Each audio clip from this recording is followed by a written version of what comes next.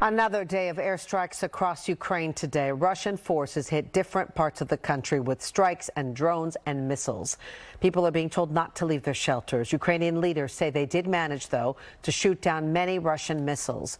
Russia says it is retaliation for a blast that damaged a key bridge connecting Russia to Crimea. Now, the newest bombings are sparking new outrage in Ukraine. NBC Bay Area's Jodi Hernandez shares the voices of people inside the war zone. The explosion was so strong that we heard every one of those, and I think starting 8:30 a.m. until 12 a.m. I think every 20 minutes something exploded really close. Sitting in the dark in her Kyiv apartment, Yevgenia Pedubna describes the barrage of missiles that hit Ukraine yesterday morning, killing 19 people and injuring 100 more.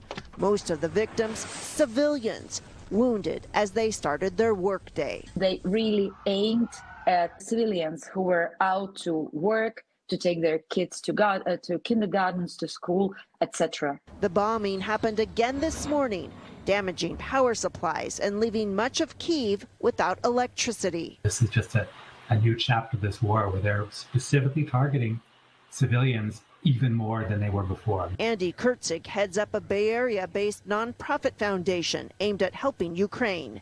He delivered 11 drones to the country and opened a mental health center in Lviv just last week. He says support's needed now more than ever. They need big power generators so people can charge their devices and be able to communicate as well as possible. Russia is now a terrorist country. I mean, that's the best way to describe this. They are terrorizing the country of Ukraine. But Yevgenia Pedubna says things are different this time around. Many families are stocked up and prepared to hunker down and are determined not to panic. We are not scared anymore. This is not 24th of February. We do not want to run anywhere. We want to stay. We want to fight for Kyiv. We want to fight for Ukraine because we are really fed up with people dying in the center of Kyiv, in the center of Kharkiv, in the center of Mykolaiv, just because one old man wants to prove that Soviet Union still exists. Jodi Hernandez, NBC Bay Area News.